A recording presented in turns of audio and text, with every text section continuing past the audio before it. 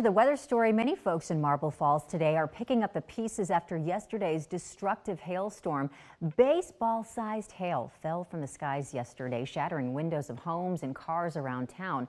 Our Sam Stark headed to the small Central Texas town and talked to one woman who lost a few windows and a car repair worker who has never been busier. Yeah, pretty damaged. Brianna Martinez and her family had just got back home from a soccer game Tuesday night when they heard some concerning noises. And all of a sudden we just heard the rain, and then you just started hearing glass shatter.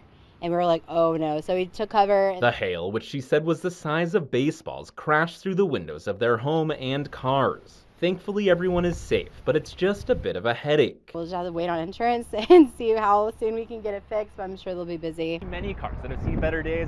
As you can see here, lots of broken windows. This one has a plastic wrap to keep any more water from getting in.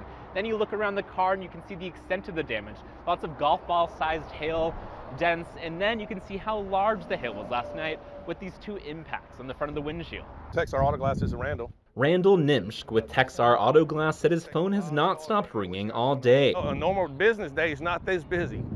We're swamped. I got a guy sitting in the van right now just taking phone calls left and right. You have one in stock?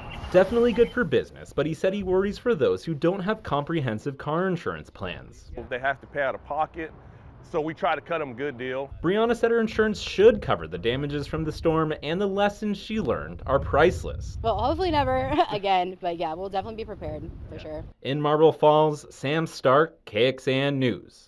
Man, that could get costly. Well, the Texas Division of Emergency Management is asking people impacted by hail to report the damage to the state. It says that helps them identify needs and uncover any eligibility for disaster assistance. Now,